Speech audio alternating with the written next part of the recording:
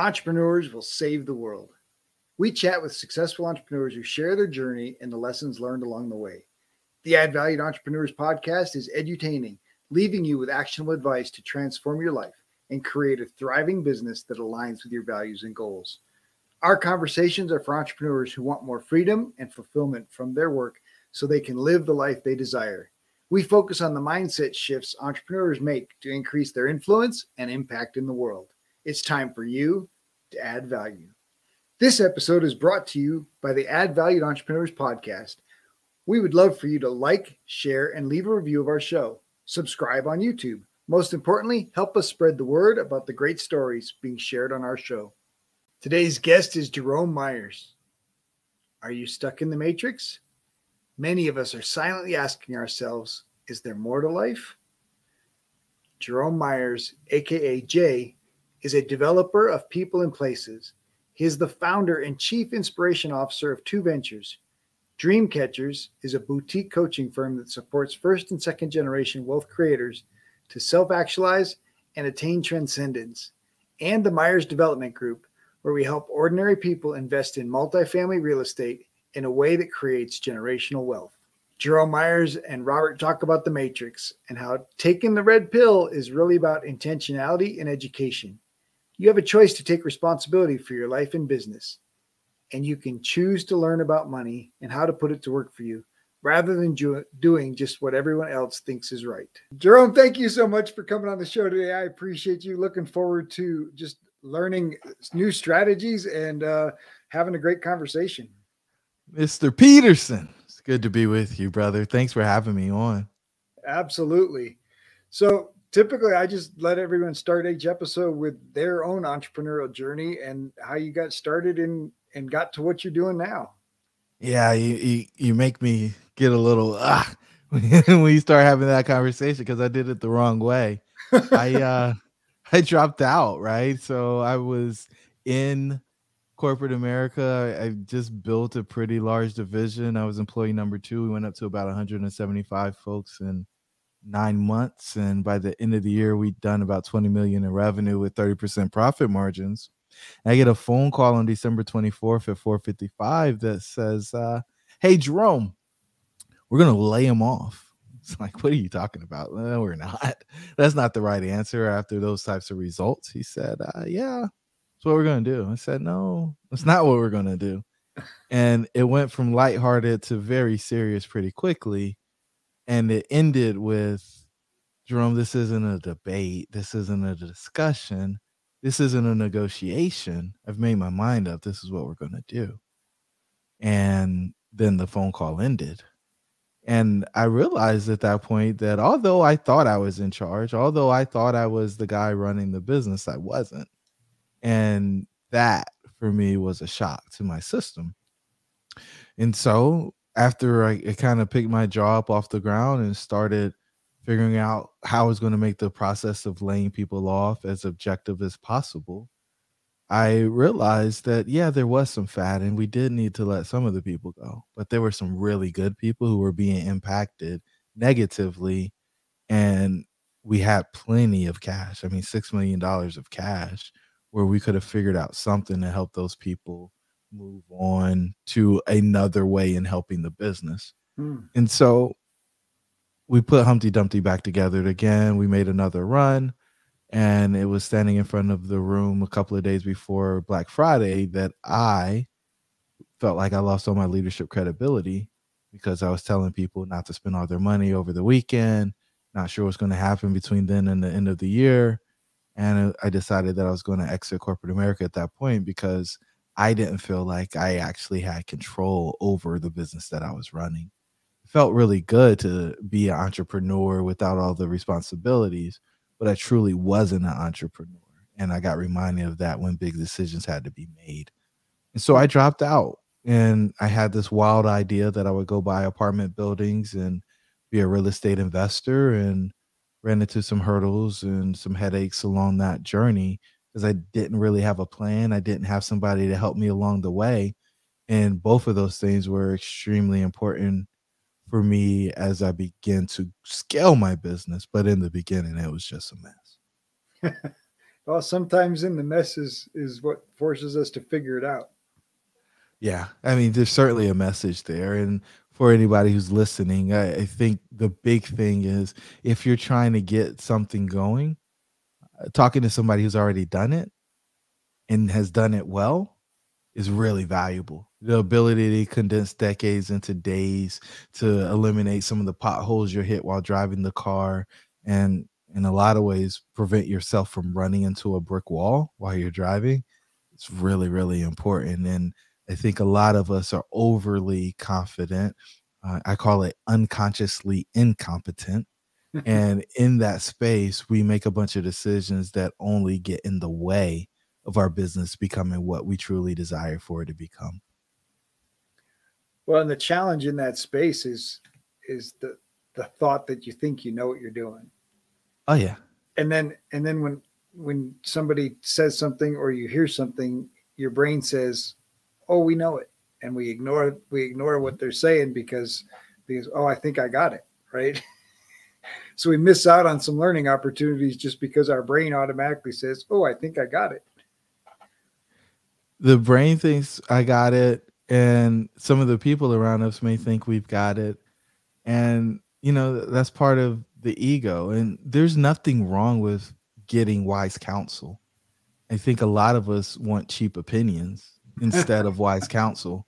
And that leads to very, very expensive mistakes in our businesses. Hmm. So it's always my encouragement to anybody who's either looking to scale or thinking about starting that they get wise counsel, because it may sound like a lot of money when you are having that discussion with this professional who's got this experience, who's going to help you go to where you want to go.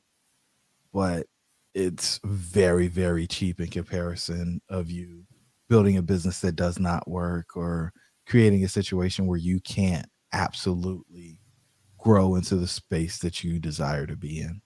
Hmm. So how do you find that mentor? How do you find that person that can lead you, guide you, keep you from falling in the trench? Very carefully. I think a lot of people go and find the cheapest option, right? Because they're investors, they're being wise with their money. And what I found, especially in real estate, whenever I hire the cheapest contractor, it ends up being the most expensive option every single time. And so when you go get the book instead of buying the course, or you get the course instead of working one-on-one with the person, you end up in a space where you don't know what you don't know. You're self-educating, and I could tell you I was never very good at that. And it was very often that I found out that I thought I understood something that I didn't. And in business, when that happens, it costs you time and money. And sometimes it can cost you more time and money than you actually have. And so what I really do encourage folks to do is find somebody who's actually been down the path that you want to go down. Find somebody who has the same morals and values that you have, and then actually spend time consuming their content, because they should be publishing on a regular basis, whether it's written or video, to really get an understanding of who they are, what they value, and how they can actually help you. A lot of folks read a book and then they're an expert on something. It's just not true. You want to work with a practitioner, right? Somebody who's actually in the craft of doing the thing or has done the thing. And those people are most likely to give you actionable real-time feedback that's going to prevent you from getting in a mess. Nice. So what was your biggest challenge in that first year? All the money was going the wrong way, sir.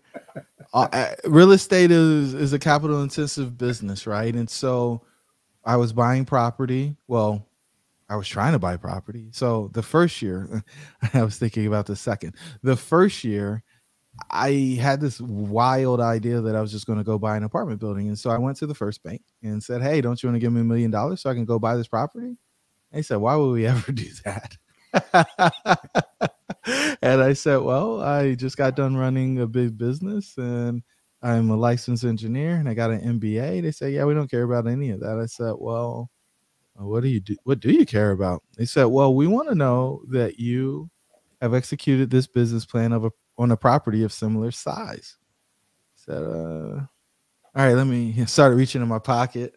So I got this lint because I don't have any of that experience. And they said, well, until you find somebody that can partner with you on it or you have that experience, we're not going to give you $1 million for that property. And so I was like, okay, they're just being rude. I'm going to go to the next one. And so they said, no, just like the first bank, told me the same reason. Third, fourth, fifth, all the same answers. Now, I'm stubborn, sir. So I kept going. And I got up to number 10. And then I realized, hey, maybe I'm crazy. This goes back to not having a mentor, right? Not having a formal course. I was watching videos, listening to podcasts, and I thought that I had this thing licked. I thought I knew what I was doing, but I didn't. And so in that moment, I realized that I did not have what it was going to take. I didn't have the network in order to get into the building. And so I did a pivot, started fixing and flipping, bought houses, but with a fix and flip property, you buy it, you put all the money in, everybody gets paid but you until you actually sell the property. And so that first year, that's what I did. I bought properties, put money into properties, but I didn't sell anything. And my savings was beginning to dwindle, and I started asking questions like, is this going to work? Am I doing the right thing? All right. So how do we push past that? Well, we see the projects through. We realized that we knew what we were doing from a mathematical standpoint. We get to the exit, we get some cash back, and we figure out how to do more. But the flips and flips weren't what was really valuable outside of getting an understanding of construction and taking the time to get my general contractor's license. What was really valuable was when a guy pulled up in his white Dodge Ram pickup truck at my 1920s built Foursquare, where we were doing everything from the HVAC to the plumbing to the electricity, all brand new. And he gets out his truck, he walks up through the grass. He says, hey, man, I'd love to see your finishes because we're getting ready to do a house down the street. And so, I'm proud at this point because somebody actually wanted to see the work that we were doing. And after being rejected by the bank, I didn't actually think anybody cared about what we were doing. So this was first confirmation for me. So we walk in and he's like, oh, you took the wall out and that island is huge. And you didn't do level 1, granted, it's like level 5 or 6. And you got the gooseneck sink in this island too. Like, this is really well done. We go upstairs. He's like, man, that tile in the bathroom is really nice. And look at this flooring. I haven't seen anything like this in a while. We're walking back down the stairs and he's getting ready to walk out the front door. And he stops in the threshold and he says, hey, do you know anything about that building behind the Chimbo Mart? And this is one of the first buildings I tried to buy. I said, yeah, the 23-unit apartment building? Yeah, absolutely. I know a lot about that building. He said, well, I'm going to make an offer on it later today. I said, oh, man, wait, you're the guy I've been looking for. They told me I needed an experienced partner. And there's no way you're making an offer on the deal if you don't have experience. And he kind of looked at me. He said, we own a little something. I said, so don't leave me out. I need to be in the deal. He said, well, what are you going to bring to the table? I said, I don't know. That part doesn't matter. Don't leave me out of the deal. You're the guy I've been looking for. The bank said I need an experienced partner. He said, yeah, I hear you, but what are you going to bring to the table? I said, listen, man, I've been looking for you for at least 6 months when they told me they weren't going to give me a loan on the property. I want to be in the deal with you. Don't leave me out.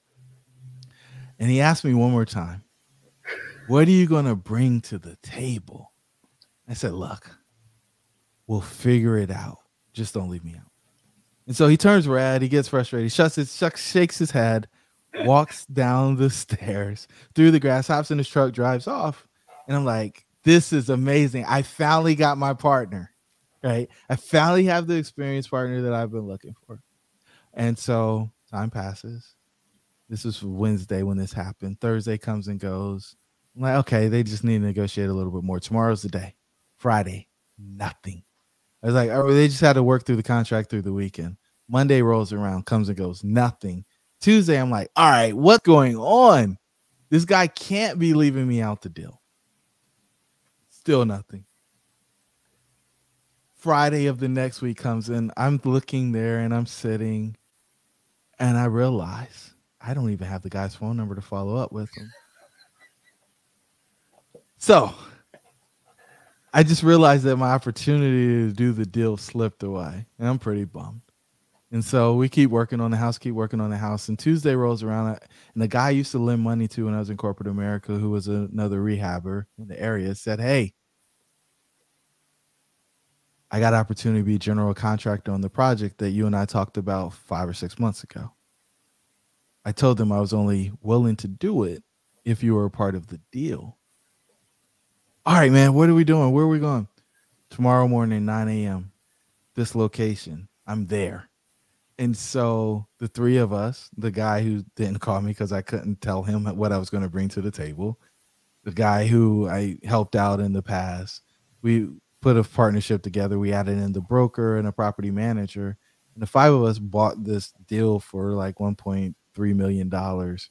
And that's how the apartment business really got started. And that's how the team got structured. But the thing that was important for me was I ended up being the asset manager. And because I was the asset manager, I got interviewed. And that interview ended up in the business journal. That business journal is read by all of the commercial real estate brokers or commercial loan officers in the city. Because my name was in that article, those folks started reaching out and they wanted to know what else I had in the pipeline, what we were going to do with this deal once we got done with the construction and going down the list. So much so that they wanted to have lunch with me so that they could show me what their products were. Now, I didn't know banks had products. I thought they had loans. I didn't know what a pipeline was. I had a deal. And I was like, everything changed for me because magically we closed on a property. And that for me put my whole life in a different stratosphere because we actually closed the deal.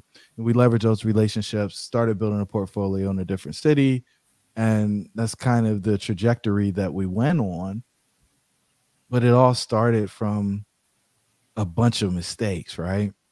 Because if you're an entrepreneur, you can't articulate the value you can contribute to a potential partnership. Why would anybody partner with you? This isn't charity work. Nobody wants to split the pie up with more people than they absolutely have to. And if you're not able to share what your value is, then why would they do that with you? Well, I think that's a challenge for a lot of entrepreneurs, that especially in this new online space, this new Yeah. education era, information era, that they can't articulate their value, and they can't, you know, with a plumber it's easy, right? Like, the pipe's broken, I'll fix the pipe. The Yeah. AC's broken, I'll fix the AC, it will work again when we're done. There's the value's obvious, but for education space and for some of those, you know, we can't make promises, right, of income. You can't make promises that you'll double or triple your income, although some people, unscrupulously put those kind of promises out there. But being able to state what the value is that you bring, so that's a great question to be asked, right? What is the value you're bringing to the table? What is the value that you're, I'm giving you my money for? And for entrepreneurs to be able to nail that down in that elevator pitch really matters, because I bet now And the value you bring. well, it's funny though, right? Because the value question is simply this: what problem can you solve for me? Hmm. If you can tell the person what problem you can solve for them, and yeah, you do need to spend some time doing some fact finding to figure out what problems they have. But if you can articulate the problem that you can solve for them, you can become valuable very quickly, especially if that problem is creating a lot of pain for the person. So good. All right, so obviously let's talk about the collaboration and leveraging relationships. um, Obviously, I assume that you continue to collaborate and continue to leverage relationships for growth, and let's talk about the power of building on that. Yeah, I think collaboration is the secret sauce. It's the magic that every entrepreneur who grows anything big uses. You won't have all of the skill sets necessary to achieve the mission that you're placed here to achieve or accomplish. Oh, So, and if you do, I can assure you that you're playing too small and you're ignoring or turning your back on the true calling that you have. It's always going to be bigger than you. And with that said, you don't let that paralyze you. You don't let other people dictate that this isn't going to happen. So, for instance, in this situation, with me not being able to articulate my value to my partner at that point, I didn't quit. I didn't stop rehabbing. I didn't stop showing up to work. I didn't stop looking at deals. And it was seeds that I had planted in the past that finally grew for me. And I think a lot of times we plant a seed and we watch that seed. We just hover over that seed waiting for it to grow. And that is the fastest way to disappointment because the seed's going to grow when the seed's ready to grow. You can't determine whether or not the seed grows. All you can do is put the seed in the ground, water it, make sure that the weeds are gone. But you need to have multiple seeds, right? There's just no way around it. And so the big thing that I learned, though, is you can't partner with everybody. And so early on, we talked about, well, how do I find a guide? How do I find a mentor, coach, advisor, counselor? The same thing goes with your potential partners. You need to make sure that your morals and values align. I still remember sitting in a meeting and we were talking about the residents at our property. And one of the people in the room said, hey, we don't want those people there anyway. They're your customers. We want those people there, even if we don't want them full time. And this was, something that signaled to me that, hey, our morals and values are not the same. I don't really care about the socioeconomic status of the person. As long as they are a customer, then we want them there.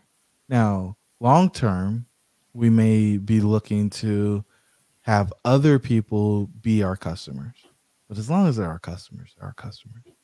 And I don't want people to kind of skip over that. And so that was one of those hard lessons that I had to learn about not truly understanding who you're partnering with.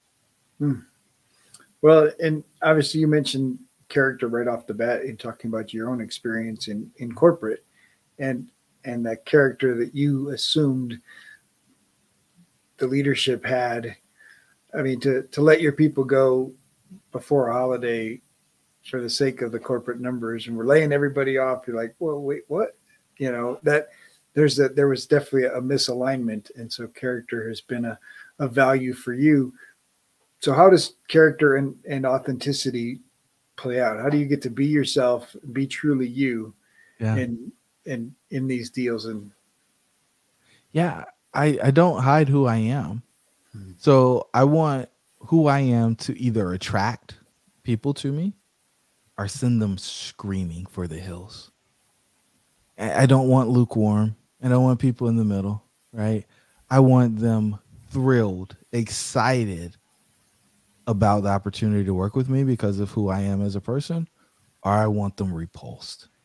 And I think a lot of people are like, well, they may not like me and they're worried about that. I can understand that on maybe religious views or political views. Some of that stuff makes sense. Well, on your true morals and values, I am who I am. And if we get into space, let's be clear, doing a business partnership is like getting married. You're tying your financial future together along with a bunch of other things. And if you don't have the same values, you're setting yourself up for failure because there's going to be a disagreement. You're not going to see the world the same way. And in that space, you will potentially do something erratic. And that erratic thing is probably going to cost somebody, not going to say you, but somebody a lot of money. But if you're the one that's having the visceral reaction, it's probably going to cost you the money. So important. So let's dig into that just a little bit more, right? Power of collaboration, right? You need partners to be able to do the things that are necessary. I love earlier you mentioned, if you can do it without help, if you can do it without collaboration, you're probably not, playing big enough. And so, what is the power of having that bigger dream, that impossible, nearly impossible thing to Yeah. drive you? Big, hairy, audacious goal. It If it truly is on purpose, you jump out of bed. You're excited to work on it. If you're like me, you become obsessed with it, right? And that obsession is healthy when you're applying it against something that's going to improve the state of humanity. Oh, And I think that's what all of us are placed here to do, is to make the lives of other people better because of our encounter. But, some of us choose to play at a more primal state. And I understand that. I don't think it's optimal. In fact, I believe it's suboptimal. But if you truly believe that you're here for a reason and you truly value the breath that you have and you feel like you should do something to earn it, then I'm not sure how you can do that with some mediocre or small goal. I just don't know how those two go together. When you see the way that life can be fleeting, somebody that you knew is here today and gone tomorrow, usually a really good person. I still remember when I was 30 and my buddy Hambone passed away. And I was asking myself, how could I still be alive? And that guy, pound for pound, is one of the best people I've ever met. And really started to take inventory on, was I living the life that I should be living? Because I was in a head-on accident at 22 where I should have died. I don't know why I'm actually still here. I was in a head-on accident with a dump truck going 55 miles an hour. Like, yet I'm still here. So I should be doing something with the time I have, because I know that my life could be over in the blink of an eye. And I've watched other people who I thought expired prematurely. So what are you going to do? How do you make the most of it? Right? Because let's assume that you only get one walk on the face of the earth for the sake of simplicity. What are you saving it for? well, let's talk about the idea of that a lot of people have, that come from maybe a scarcity mindset, that they need to play small so that other people aren't embarrassed, or they're playing small to satisfy God. Yeah, I hear you, Roger, that. But if we're gonna go to the God thing, I think there's a book that says something along the lines of, "I was made in you were made in my image." Now I'm paraphrasing, right? I'm taking some liberty there, but I think it says something around there. I think the essence of the message is there. And I don't think anybody's God, whether you believe in Allah, I don't believe anybody's God is small in any way, shape, or form. In fact, I'm not sure why anybody would be inspired to follow a small God, right? And so if you're going to be the walking embodiment of God, who are you to play small? Hmm. Who are you? Like, who do you not find that being disrespectful to what you're called to be? Now maybe that's not in the book, but I think it is. Well, I will say, when you said puny God, it did remind me of the scene where Hulk is taking Loki and bouncing him off the pavement upside down in the Marvel movie and saying puny God. And so the idea, I agree, the idea of a puny God is not very inspiring. The idea that we are created in the image of God really means that pretty much we're probably all playing small.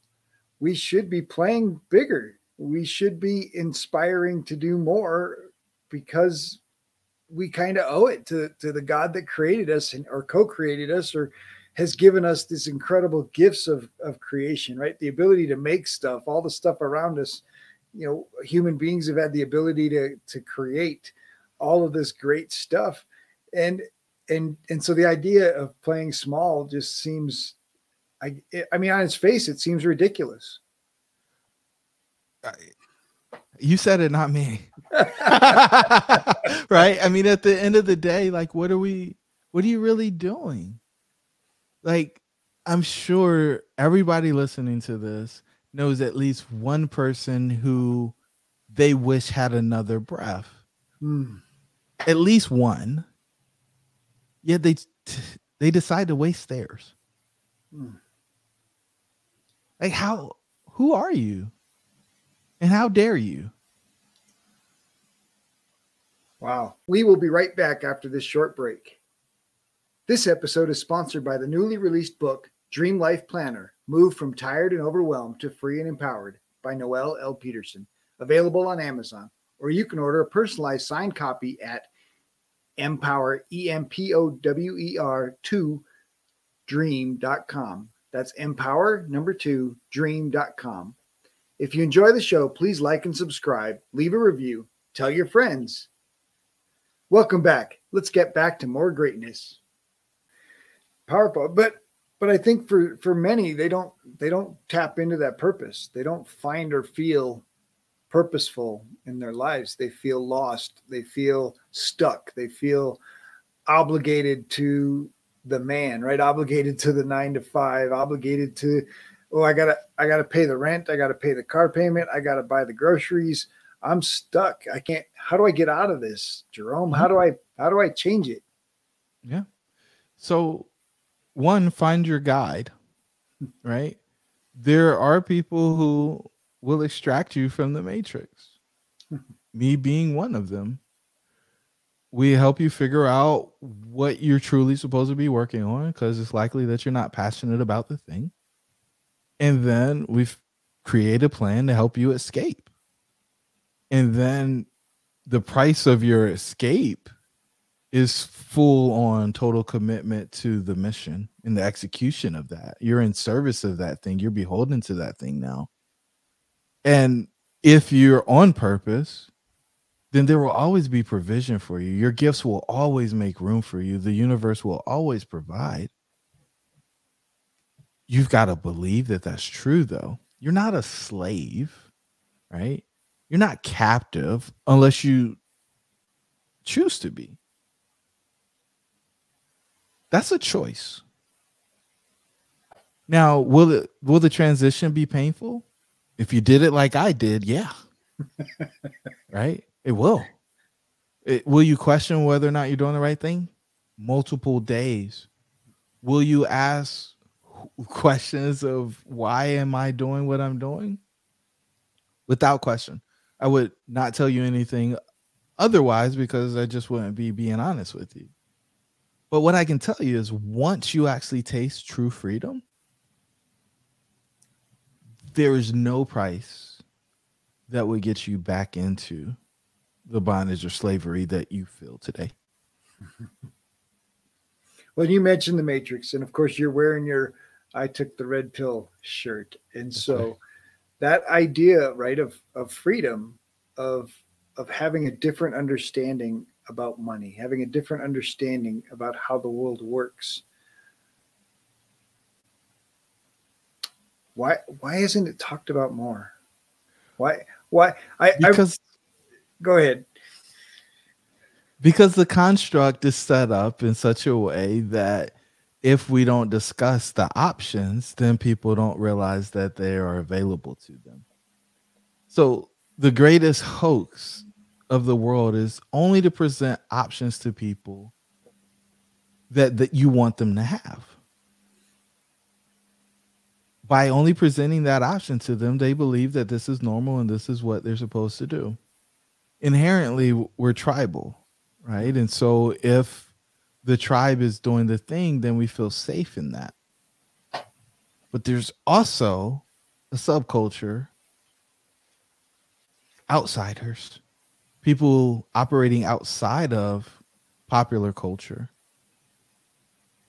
who are actually making the impact that most of us truly desire to have, but we choose not to do it because somebody told us that it wasn't practical, or that we didn't fit in, or that we were at risk of not having health insurance, which is always the first question that people get asked when they just say they're not going to have a job anymore. There's just so much. And for me, I think one of the craziest things is, right, we grow up in the matrix. We grow up in our tribe, and we're told you don't talk about sex, you don't talk about money, you don't talk about religion. And I think there's tribes that are still not talking about money, and they're not talking about the interest rate they paid, and they're not talking about the fees that they're paying, and they're not talking about this extra cost that the bank has told them, well, that's just how it is. And if they felt the freedom to talk, right? I think people that understand wealth, the people that understand money, they talk about their deals. They talk about, yeah, I got, I'm paying 3% interest on that, and I'm paying out 10% interest for this, and I'm making 7% on the transition, and they have these conversations about how they're using their money and what the money's doing. And when it's a good deal or not a good deal, because you've had conversations with the other people that are doing similar deals in the same part of town, or they're doing similar deals on the same types of projects. And they know, hey, we're putting in the good fixtures versus the cheap things, right? Because you've had conversations. And to me, it's crazy that we have entire tribes, entire groups that are afraid to talk about money, that money is taboo, that learning new things about money. Oh no, that the IRS will get you if you do that, or the government will come after you, or the bank will take it all. Or there's just all of these ideas that just simply aren't true, but nobody's raising their hand and saying, wait, can I ask a question? It's the exposure, though, right? I think you illuminated the point very eloquently, right? The conversation around the dinner table is different for some people. The things that you talk about when you're at Cars and Coffee, or at the golf club course, or at the basketball court, or the conversation's different. And that conversation leads to exposure to concepts, ideas, beliefs that others don't have. And so the saying of knowing, right? Being in the know, or knowing, is so much more valuable than being fat, dumb, and ignorant, from my perspective.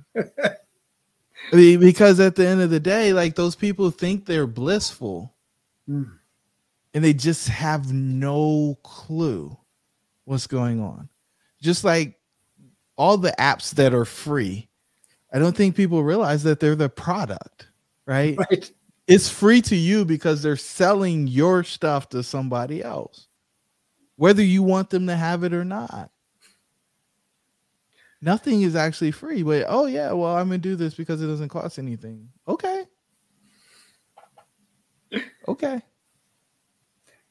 Yeah, it's always an interesting question. Well, where's the money, right? Where's the money? Where's this being paid for? Why are they paying for it, right? Why?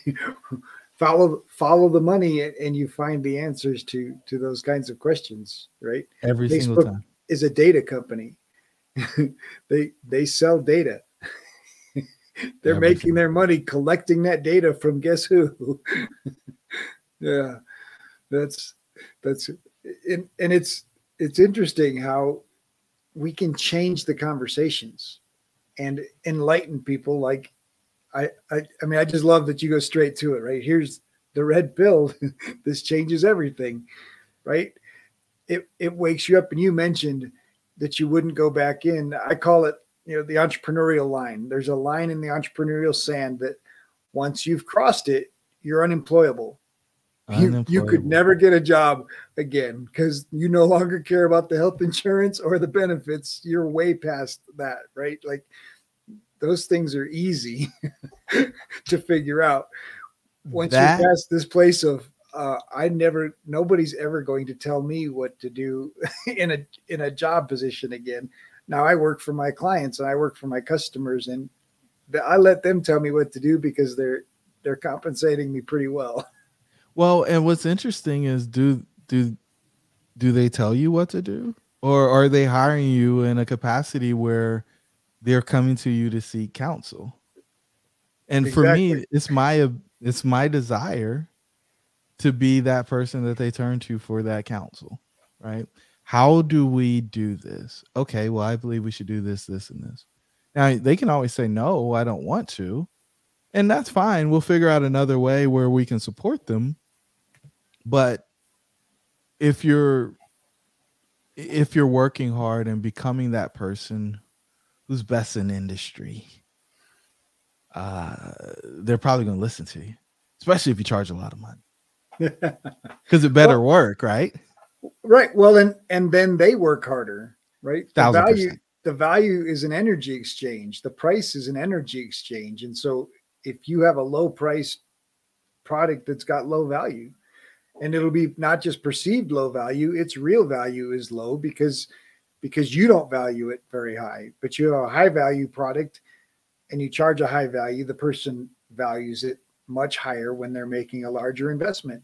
And then they're much further engaged in participating in their own future.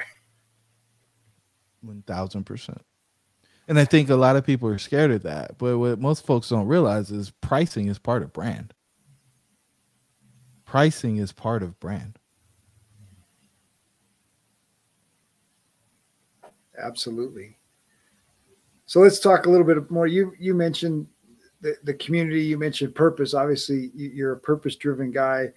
You're talked about the good of humanity, that all of us as entrepreneurs have something inside of us to solve a problem, to provide a solution, to serve our fellow humans in some great way. I think every human has that. Entrepreneurs are the ones that tap into it. How is contribution? How is the ability to give back been a part of your journey now that as a part of taking the red pill? This is what it's all about, sir. Man. So that question gives me chills, because if you're not contributing, then what are you doing? Right? Part of my affirmation is everyone I come in contact with is better because of our encounter. Right? Everybody that I come in contact with is better because of our encounter. They might not enjoy our encounter, but it's my ambition to help them get further along on their journey, whatever that is. Even if it's pointing out something that nobody else will tell them. Hey, you got something green in between your front two teeth. Right? I think that might make their life a little bit better. So the give back, the ability to connect, the desire, the interest in making the human condition better is what my life is all about at this point. When I left corporate America, I made a very distinct decision that I was not going to do things because of money. Right? I would charge money to do things, but I wasn't doing it for the money. There always had to be something else. The money was just there to show accountability and to be a measuring stick of value. That's all it is for. Because at the end of the day, money is only a tool, right? It's not good or bad. In fact, I think it's inherently good, especially if it's in the hands of good people. Absolutely. Because those good people can then use that to amplify messages, fund things that might not get funded otherwise. Keep going down the list. At the end of the day, my goal is to have impact. And so we've got this crazy model. And the red pill, yes, we talk about the matrix, but the red pill is our model for a centered life. And it's got 6 levels, right? And those 6 levels are self-image, relationship, work.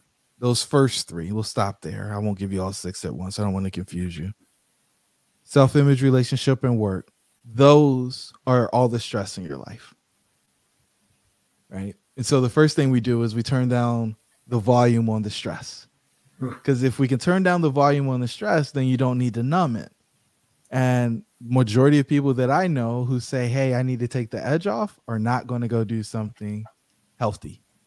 In fact, I think they're going to do something that is self-sabotaging, right? They're going to negatively impact their health. So we want to turn down the volume so you don't need to numb the highs and the lows. From there, we move into health, which is level 4. And when you've eliminated those self-destructive habits, you have the ability to really take your health to peak performance level, right? We can add in meditation. We can add in, pick the thing.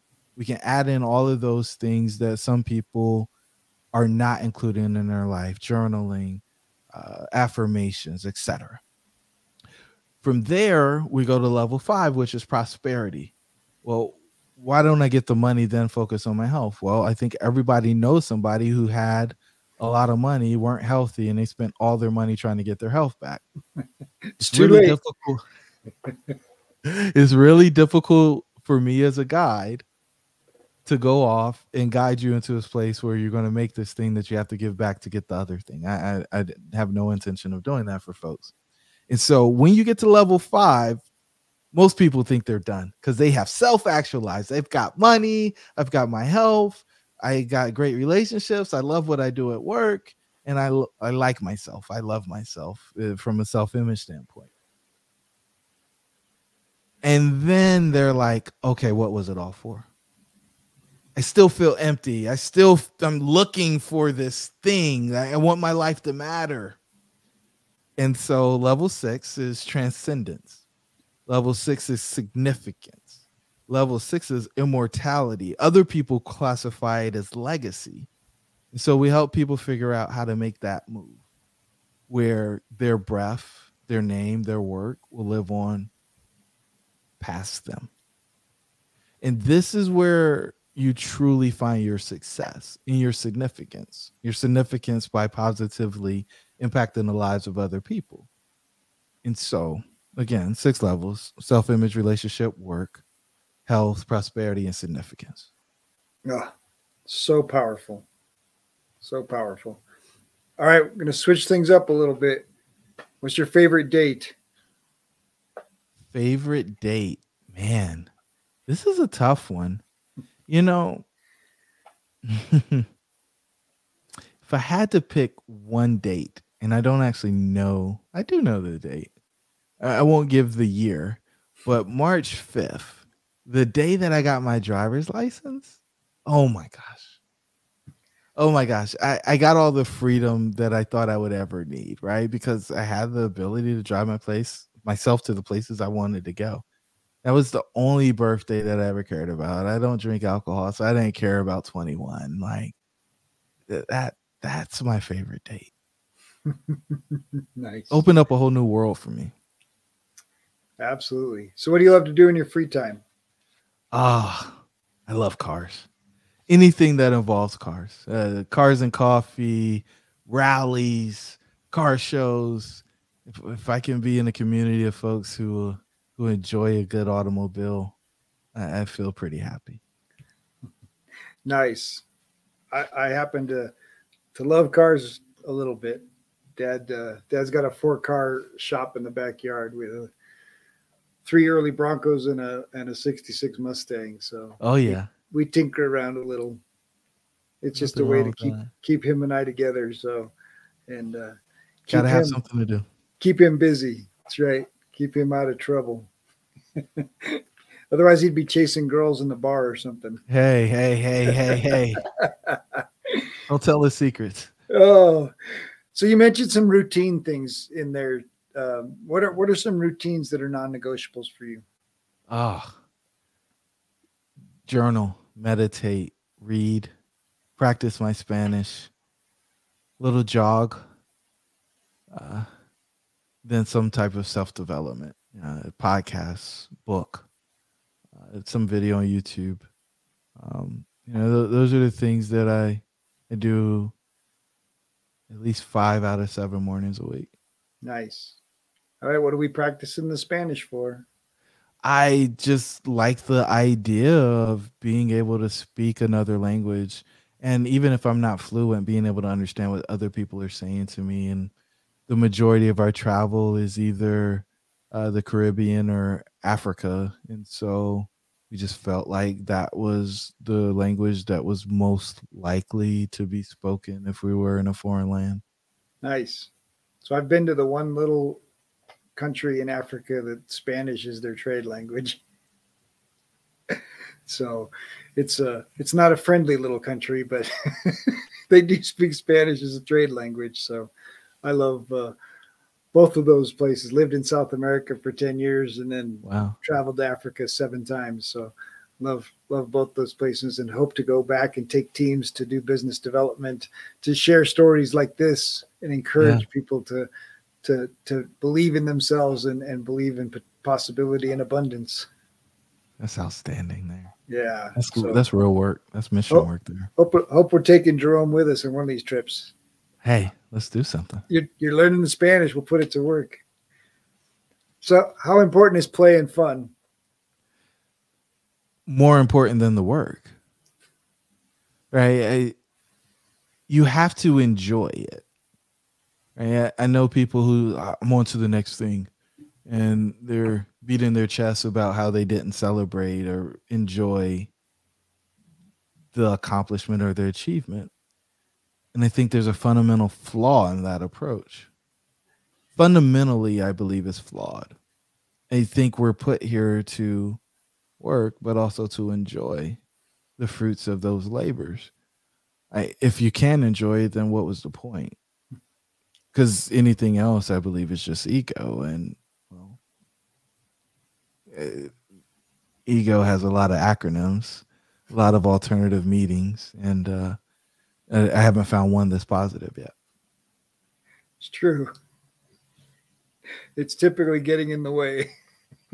Every single time. I still remember I don't know, it must have been 2012 or so. And I wrote a poem called Suicide or Homicide. And it was about getting rid of the ego, right? How do you get rid of your ego so that you're able to serve at a level that most people wouldn't be able to comprehend? And is that suicide or is that homicide? Because it's an inside job. Nobody can do that for you. You've got to make that decision. That's definitely an interesting take. It absolutely has to be done for yourself. And the idea that I believe the highest frequency, right, is unconditional love. 1,000%. And that's only love, law. That's love without ego, right? Yeah. And we can probably only aspire to be there, but in the aspiration of that, you wrestle with the ego, and we need pride to be good. We need confidence to do our work, and so there's always that wrestling match between pride and humility. Mm-hmm. So let's talk about your teaching now. You're an educator, right? You're helping other people take the red pill and also you're equipping them through their own opportunities to participate in, purchasing multifamily properties and providing, housing, right? I mean, it's a system designed to benefit everybody involved, right? 1,000%. Tenants get good housing at an affordable price. Investors get, property that creates a monthly revenue, and they're providing a service to clients. And so it really can be situations where it's win-win-win. And I think so many people think, oh no, if I buy an apartment building, I have to rip everybody off to make any money. It's just not true. It's just not true. You have to buy it properly. Now, can you overpay the person that owns the property and then make money if you rewarded them for work that they didn't do? No. Right? But that's not the resident's problem. That's your problem because you didn't do a good job of protecting your interests in that conversation or that negotiation. And you probably did it because you just walked down the street and decided that you should buy this property without having anybody to guide you through the process to make sure that you had the chance to potentially make some money. The beautiful thing about multifamily is it's not a widget. You've actually got to run a business. And if you pay too much on the entry, your debt service is going to eat you up. And that in and of itself is a mistake that you can't fix unless you rip people off. And I'm not sure that you didn't know that you were doing that before you got into the deal, because it's simply a math problem, right? All of these transactions are math problems. And then you can deal with all the other stuff. But if the math doesn't work, it's not magically going to work because you bought the property. It doesn't fix itself. These are things that you know when you go in. But the whole intention, right? The whole design is to make a good deal on the property, fix the property up for a value price, but fix it correctly, and then offer valuable property, to good tenants. And everybody can win. Everybody can benefit. It can be a win-win-win transaction for the investors, for the property developer, and for the residents. 1000%. Right. And so I wanted to poke and prod people a little bit, but yes, in the conceptually, if you do this properly, you pay an appropriate or a fair price for the property, which means you're not letting the previous owner rip you off. And then you go in and you properly budget and you pay your contractors and your property manager appropriately. If you know what market rent is and you're charging fair rent for the property, everybody, if you do it right, gets a fair deal, and there will be profit for you on the back end, without a shadow of a doubt. So good. All right, Jerome, what inspires you? This crazy mission that I'm on to free 100 people from work they're not passionate about gets me out of bed every morning. I'm looking for those folks who are raising their hand, and they might not be raising it high, but they're asking this question when they look in the mirror. It's one of two. Same question to me, but one of two. Is this it? Or what's it really for? Same question to me. For people, they're asking one of those two questions. I'm looking for each and every one of you because I can help you and get answers. It's so good. So is that your big dream, or do you have a bigger dream? No, that's my big, hairy, audacious goal. Because if I help those people, they're going to set millions and millions of people free. That's pretty exciting. Mm-hmm. That's legacy. 1000%. So good. It's so much bigger than me, and that's kind of the point, right? If I can touch the people who are going to touch the people,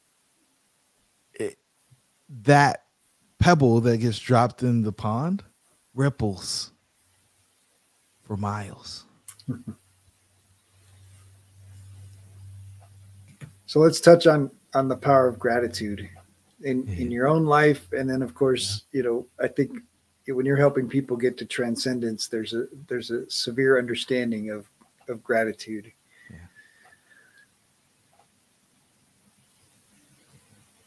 So gratitude is everything, right? I still remember going through a court case and feeling like everybody, including my attorney, was there to take everything that they could from me. I had bank accounts frozen for multiple years, had people paint me to be this person who I was not. And if you had a conversation with anybody who spent more than 5 minutes with me would know that none of these things were actually true. We go through that. And for the life of me, I can't understand why I'm being attacked the way I'm being attacked. And I'm so grateful for that. I'm so grateful for that experience. I'm so grateful for what those requirements that were placed on me on the backside of that did for the way that I saw the world and what was possible for me. I'm grateful for my ability to forgive and understand what people will do when I know they're desperate. And that for me just gives me a whole new outlook on life. And it also gives me this insatiable desire to achieve more than anybody believed was possible after they piled all of that stuff on top of me. Mm. You talked about a seed earlier, or maybe I did. They buried a seed. And I promise you, this oak tree that's going to come from the seed that was buried is going to make people wish that they might have been a little bit nicer, because they just miss out on all of the fruit of that tree. They miss out on all of it. And what they got when they took what they took, it's a fraction. Hmm. It's not even noticeable anymore. Man, that's so good. All right, so you spent the last hour with an entrepreneur and shared together, and you want to leave them with Jerome's words of wisdom. What would you share? Your dreams should be real. And if you haven't heard that recently, if you haven't heard that since you were a kid, you are now responsible for it. You made it all the way to the end of this episode. And now I got you. You can't get away from that. That thing's going to haunt you, keep you up at night if you're not actually walking in purpose and doing what you're supposed to be doing. That dream doesn't get dropped on you if you don't have capacity to do it. And so you ignoring it, you're potentially sabotaging somebody who's counting on you to do that thing. Hmm.